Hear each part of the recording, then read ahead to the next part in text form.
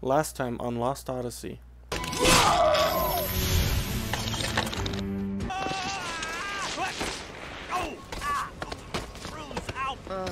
What a whine.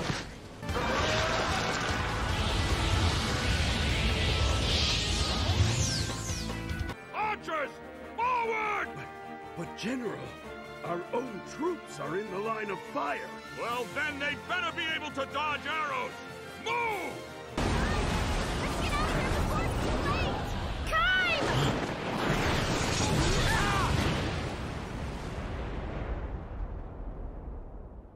That's what happened last time. And make sure you stick around to the end to get a special sneak peek. We're picking up where we left off. It appears we've been imprisoned. Oh, there's Seth. And Jansen and his goofy glasses. You okay? Yeah. Hey, great game plan there, getting ourselves knocked out and captured. Hey, that's brilliant. Why didn't I think of that? Don't rub it in. Every situation has a way out. We'll just have to use plan B. Or C. When you said to aim at the pipe, did you have a plan B or was getting captured plan B? How about a plan G, like get the hell out of here? I mean, you've evolved 1,000 years, and guess what? We're still captured. Huh? Brilliant. Give it a rest. I got plenty of time to rest. Because we're captured. Hey, Kaim, come on, help me out here.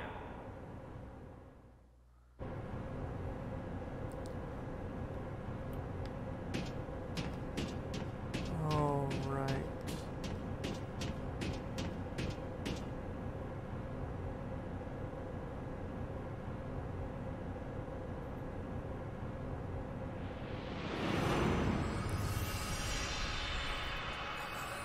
Oh. Looks like we are going to do one of our 1,000-year dreams. Now, if this isn't your thing, just like all the other times, I'll leave a timestamp in the description. Just click that timestamp. It'll take you directly to the end of the dream. But if this is something you do want to listen to, then here we go. A dream has been revealed.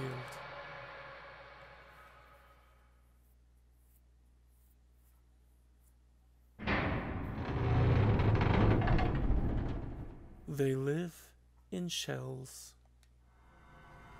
He is in darkness. Unlike the darkness of night, it is enclosed, devoid of depth or expanse. He hears a heavy door slowly rumbling open. A shaft of light shoots in, but it is not so well defined as that. To eyes accustomed to nothing but darkness, however, the faint gleam feels like a shower of sparks. "Stop this, please! I beg of you! Let me go!" A young man's screams echo through the emptiness. No voice answers him. Crouching in the darkness, Kaim counts the footsteps. 3 men have come in. The disorderly footsteps probably belong to the young man. The other 2 are perfectly regular. "Please, I'm begging you. If it's money you want, I'll get you all you could ask for on the outside. I promise. I won't forget to show my thanks to you. Please." The only reply of the 2 men who have brought the young one here is the clunk of an iron lock opening. "No, no, please, I am begging you. I'll do anything you want, anything." A dull thud is the sound of flesh tearing, bone wrenching. Someone collapses on the floor. A strangled scream. "Ah!" The clunk of an iron lock closing.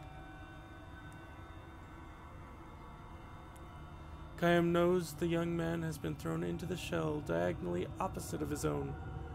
When you are locked into one of these windowless shells, your hearing becomes acutely sensitive. "Don't do this. Let me out of here. Please, let me out of here." From the sound of the voice, Kaim can imagine a young man's face with boyish traces. A small-time hoodlum, hardly a step above a teenage gang member. When he was still on the streets, no doubt, he used to swagger down the sidewalk, his cunning but cowardly eyes darting every which way. The 2 men who have brought him here maintain their footsteps moving off together. The heavy doors open and closes again. Left alone in the darkness, the young man howls his entreaties for a time, but when he realizes they will do no good, he shouts himself hoarse, spitting out one curse after another until he begins to sob. Quiet down there, An old man calls out from one of the inner shells. It won't do you any good to make a fuss. Time to give up, Sonny. This is the voice of the oldest man living in the dozen or so shells lined in the darkness. He was already here when Kaim was sent to this place. It is always his role to quiet and comfort the obstreperous newcomers. If you got time to bawl like that, keep your eyes closed. Huh?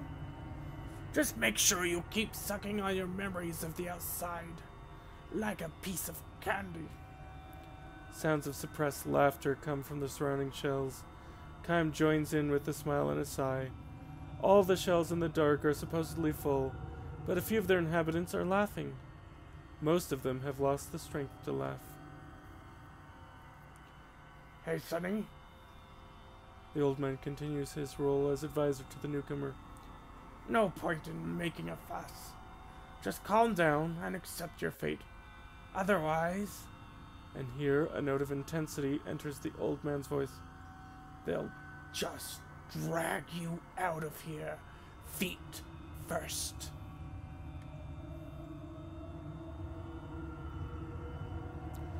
This is exactly what happened yesterday to the former inhabitant of the young man's shell. He had been screaming on and off for a day. Then came a day of banging his head against the shell wall. Then nothing, until he was dragged out in silence. So get a hold of yourself, Sonny. Don't let the darkness swallow you up. Close your eyes and imagine nice scenery from the outside. The bigger the better. The ocean, or the sky, or some huge field of grass. Remember, imagine. That's the only way to survive this place. This was the advice he always gave to newcomers. But the young man screamed tearfully, What the do you think you're kidding? Survive this place? And then what? I know what this place is. No exit prison. They throw the lifers in here. Give them just enough food to keep them alive. And in the end, they kick the bucket anyways. Am I right? There's nothing left to hope for. His shouts turned to sobs again. This is the reaction of most newcomers. Nor are they mistaken. This is a prison. Each of the shells is a solitary cell with bars, and the sun shines on a prisoner only on the day of his funeral. Everybody dies, Sonny. That's for sure. You just can't let your mind go before your body does. Hope doesn't have to fade unless you throw it out yourself, the old man goes on softly. Then he adds with feeling, This system we live under can't last much longer either. The old man is a political prisoner. As leader of an anti-government faction, he long resisted the dictatorship until he finally lost the struggle and was imprisoned. The young man has no ears for the old man's words, however. He continues thrashing on the floor and crying. The fellow won't be in his shell much longer than his predecessor. In a few days, or in less than a month at best, he will go to pieces. The darkness is that powerful. Depriving a prisoner of light is far crueler than taking his life in an instant. My, the old man reflects. This fellow is not going to do us much good in a prison break. The old revolutionary laughs. It might be a genuine laugh or a bold front, but in any case, almost no laughs. The old revolutionary laughs. It might be a genuine laugh or a bold front, but in any case, almost no one laughs in response. Tomorrow morning, or rather, since there is no clear-cut morning in the darkness, after they go to sleep, wake up, and have their next meal, another cold corpse will be dragged out wordlessly from another shell.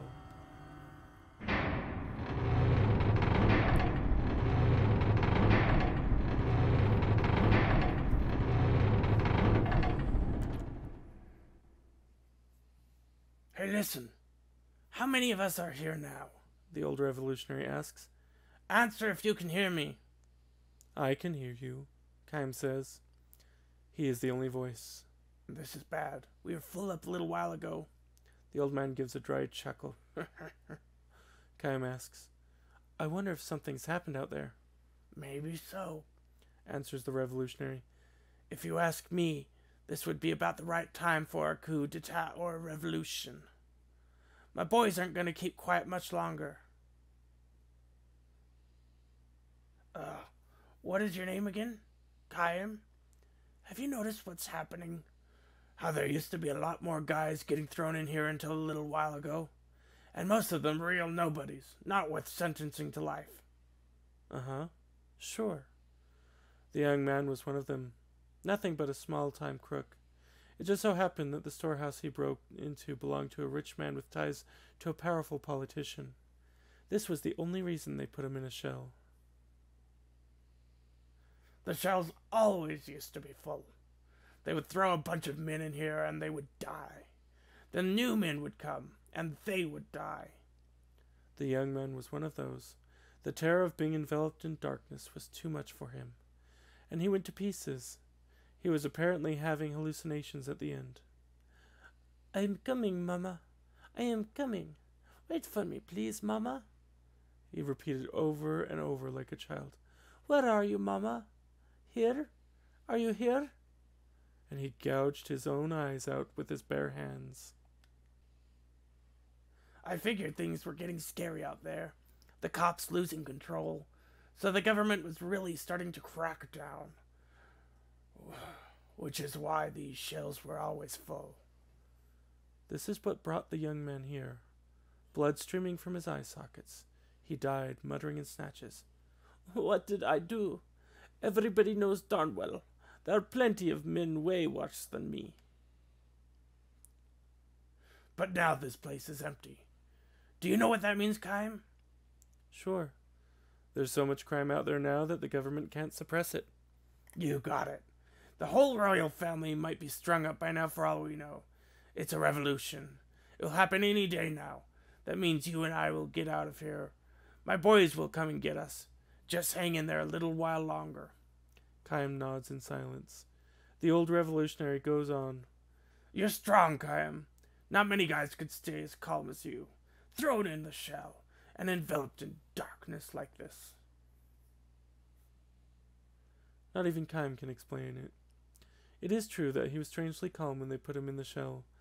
The darkness was something he seemed to recognize as a distant memory. In the distant past, he too may have tasted the anguish of the other shell inhabitants so tortured by fear of being sealed in darkness.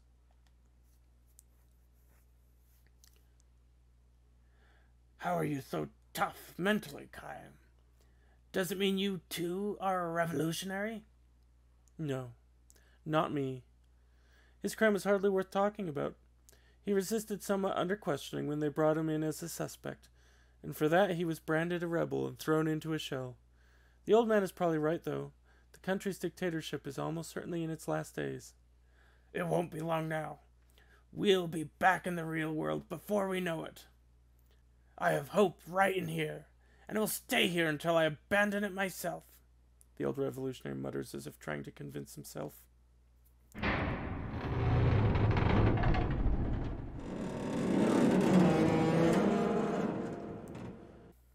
The prison falls soon afterward.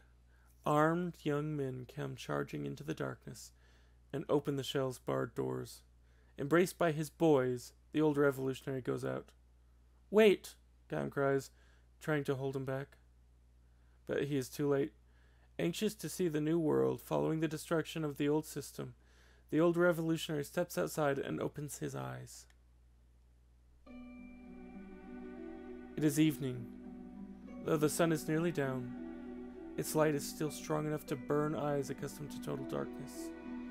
The old revolutionary presses his hands to his eyes, and with a groan, crumples to his knees. Kaim has saved himself by shielding his eyes with his arm. Not even he knows what caused him to do this. Could distant memories have taught him that the truly frightening thing about punishment by darkness is what happens after the release from prison? When could I have been imprisoned? And where? More important, how long have I been on this endless journey? With bleeding eyes, surrounded on the ground by his boys, the old revolutionary searches for Kaim. I came all this way, Kaim, only to make one terrible mistake at the bitter end. My eyes are probably useless now. This is precisely why he asks Kaim for one last favor. Tell me, Kaim, what is the outside world like? Has the revolution succeeded? Are the people happy? Are they smiling joyfully? Kaim opens his eyes slowly, and just barely, beneath the shade of his hand. As far as he can see, the ground is covered in bodies. The corpses of royal troops and revolutionary troops are heaped on one another, and countless civilians are dead. A mother lies dead with her small child in her arms, the bloody corpse of the child's father next to them, arms outstretched in a vain attempt to shield them. Tell me what you see, Kaim. Kaim fights back a sigh and says, you must work from now on to build a happy society. The old revolutionary senses the truth. I won't abandon hope, Kaim, no matter what. As if to say, I know that. Kaim nods and begins to walk away. Where are you going? I don't know. Someplace. Why don't you stay here and build a new world with us? You, of all people, can do that. I know. Thank you, sir. But I'll be moving on just the same. The old revolutionary does not try anymore to hold Kaim back. Instead, as a parting gift, he repeats for Kaim the words he spoke so often in his shell. There will always be hope, wherever you are, until you yourself abandon it. Never forget that. Kaim walks on. His eyes chance to light on the body of a young boy lying at his feet. The boy breathes his last with his eyes wide open in fear. Kaim kneels and gently closes the boy's eyelids. He knows deep down, in a memory too far away for even him to reach, that while darkness can be a great source of terror, it can also bring deep and lasting peace. End.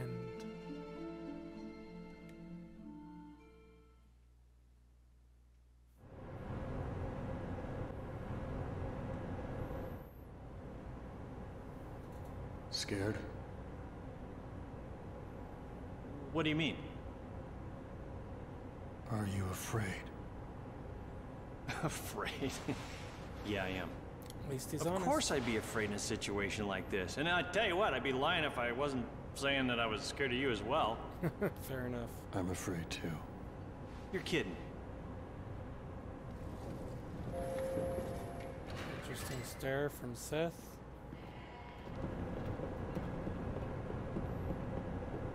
Alright, let's hear I from am this General general guy. Kakanis, a majesty. The Queen has bestowed upon me the honor of commanding all Numara's forces. I speak with Her Majesty's voice, and you shall answer my questions. Maybe. Go ahead, ask away. But no geography question. What were you doing at Grand Staff? You are Uren spies, aren't you? We're, Just ordinary travelers. yeah, travelers. What we are. Yeah, I'm the husband. Over there's my wife. And, Mr. Chuckles there in the middle, he's my buddy. Yeah, we were just surprised, you know, to see a building that huge while on our trip here. Do you think I'm a fool? That's Grandstaff, Ura's giant magic engine. And we are already aware that there is a link between that thing and the recent meteor crash. What I want to know is exactly what caused it to happen. I suppose none of you know anything. You're not spying for Ura, are you? Or maybe Goatsa, I'm telling you, we're just travelers. Well, at least they're sticking to it. Come on, we're not spies. We don't know what happened. Come on, let us out of here. Huh. Since when do ordinary travelers display such masterful fighting skills? We're simply travelers. See, the correct questions to follow up and disprove what they are saying. Where did you travel from? Where are you traveling to? Where are your supplies? We have a great deal of skill in loosening obstinate tongue. Of course, the general doesn't seem to be a particularly patient individual. General, What is it? as we thought, our current equipment won't be enough to repair the White Boa. The damage caused by the electrical discharge is too great. According to the tech officer, we'll have to bring it back to Numara and dock it for full repairs. From what the tech officer says, there's nothing that can be done about it. We'll suspend the operation and return to Numara. Yes, sir. Wait, what's our figurehead doing now? Her Majesty, sir? Ooh. It's not good when the general calls the queen a figurehead. She's in her quarters. We've been hearing harp music from there for a while now. The Queen? In a place like this? A figurehead? What's that? How very refined. Well, if she loves music more than meddling, it makes things easier for me. Yeah, not liking this general guy. Not sure if he's really a villain, per se. Yes, sir. Time to prepare for departure. Inform the troops immediately. Yes, sir. He could just be doing his job. What the hell? Figurehead? They can't be talking about the queen like that. What's got you so angry? That general's making a fool out of the queen. Hey, what's this? I speak with Her Majesty's voice. Crap. Man, it makes me sick.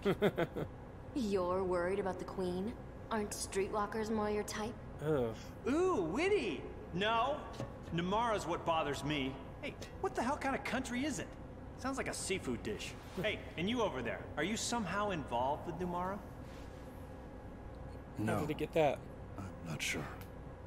I'm sure.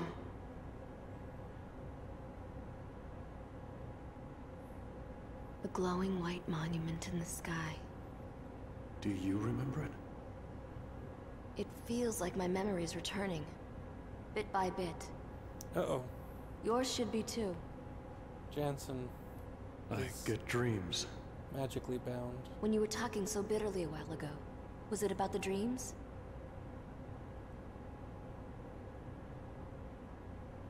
Oh, so the dreams scare you.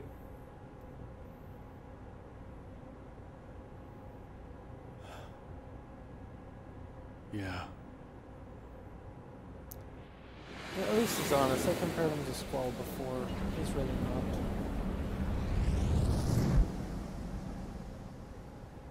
My memories seem to flood my dreams. He keeps dreaming of Are her. they just dreams? Or are they my past?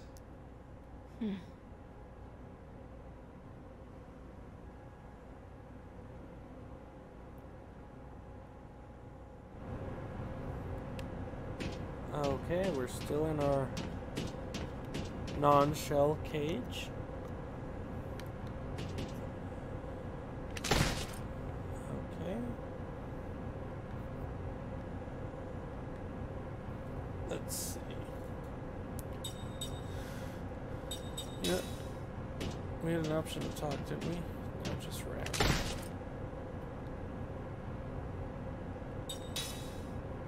And I'm gonna tell you what. Oh.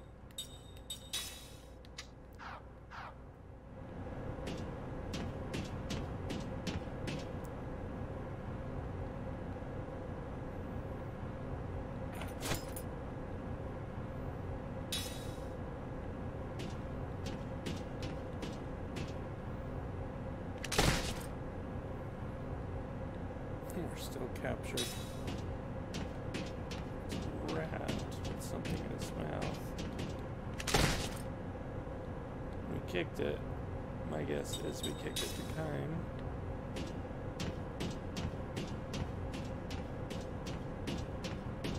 Could be wrong.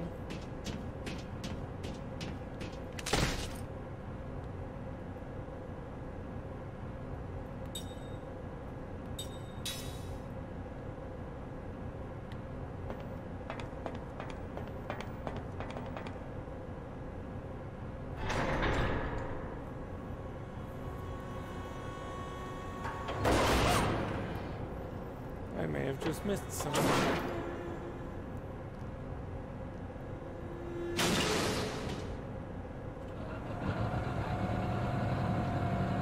Why is this always happening to me? You know, I could have just not woken up. Darn it. I'm not only afraid of heights, I'm Oh, well. claustrophobic. These are two things I can't cope with. Kai, say something. Kai, shut up!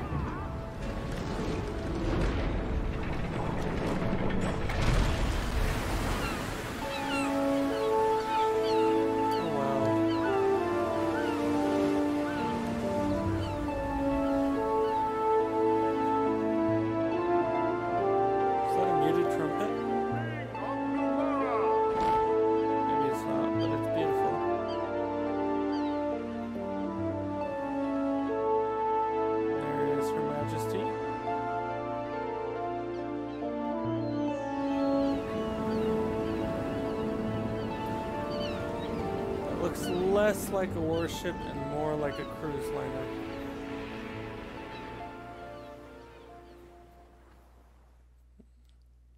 That design is not battle worthy.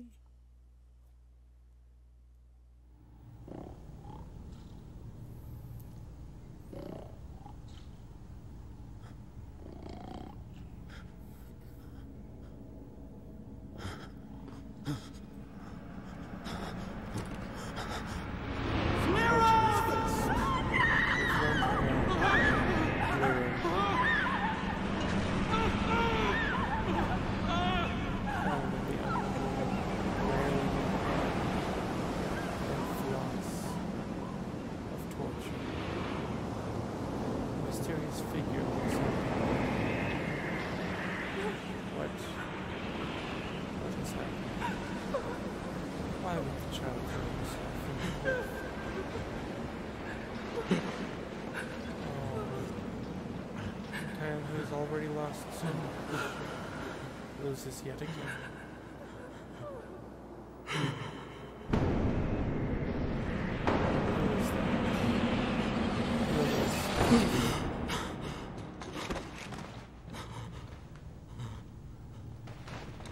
Waking up.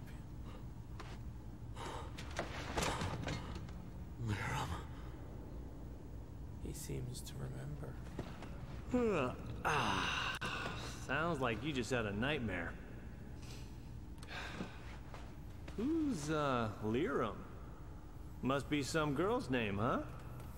I don't know. Just that it's very painful. Every time I have that dream. I guess you really are remembering bits and pieces, huh? You look like you don't want to remember. But it seems like the memories are starting to surface anyway. But there's no point in remembering them, is there? I swear, Kaim, you are such a pessimist. You know, a normal person would do anything to figure out who they were or where they'd been. Maybe I want to cut myself off from the past. You see, it's just like I said. You just drop it? What? He can take his time and remember the past when he's ready. Can't you see? It's obvious that right now all it's doing is hurting him. Yes, ma'am. Begging your pardon, ma'am. What is her problem?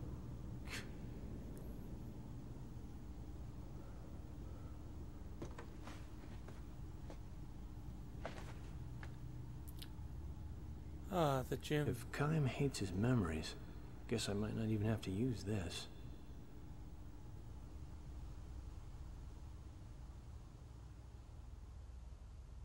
And of course, Gangora gave him that to use if either Seth or Kaim started to remember.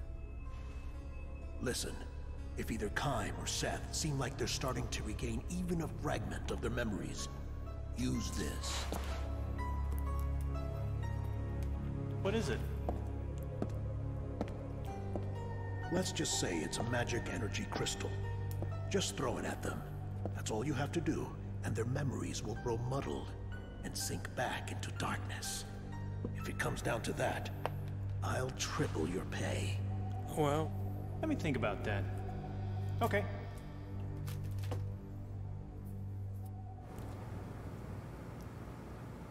What's that? This? I got it from Lord Gongora. It's, you know, what you might call being prepared. It's dangerous, isn't it? a little bit. Well, see for yourself. You use it like this.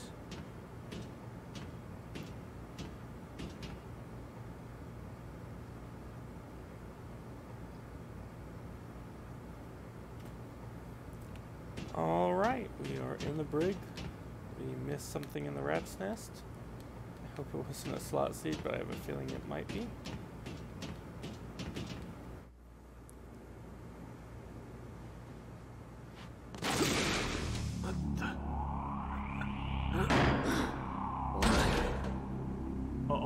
Uh-oh. Is he dead?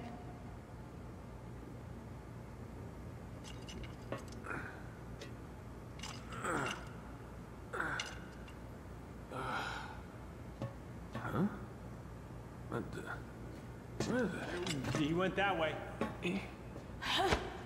Bring it on.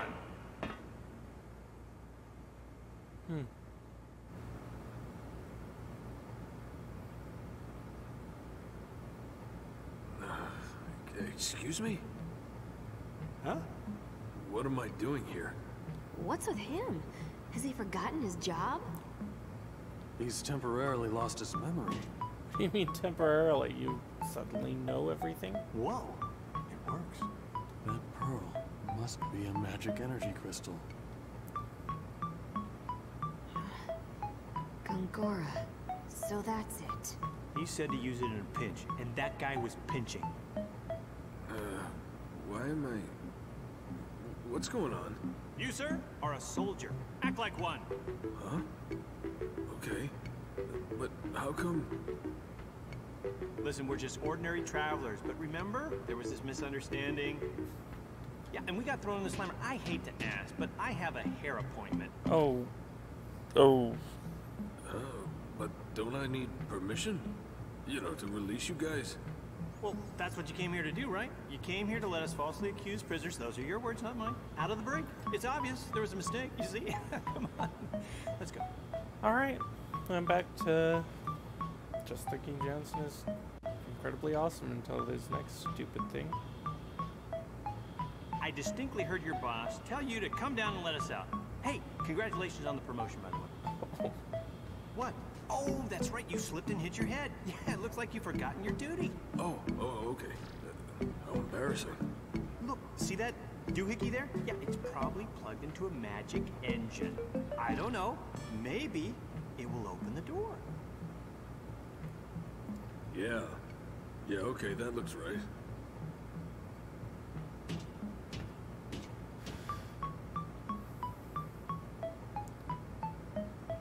You know, I'm sorry you had to tell me how to do my job.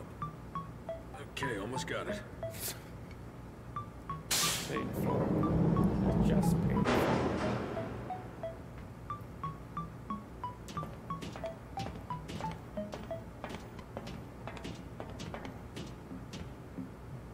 Hang in there, soldier. So long, buddy. Oh, okay. Farewell. Take care.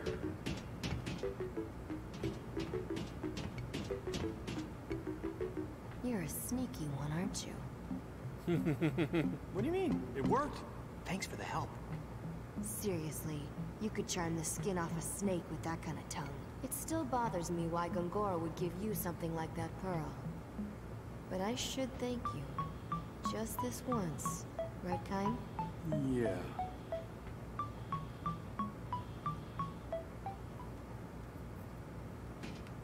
Alright. Now let's talk to him.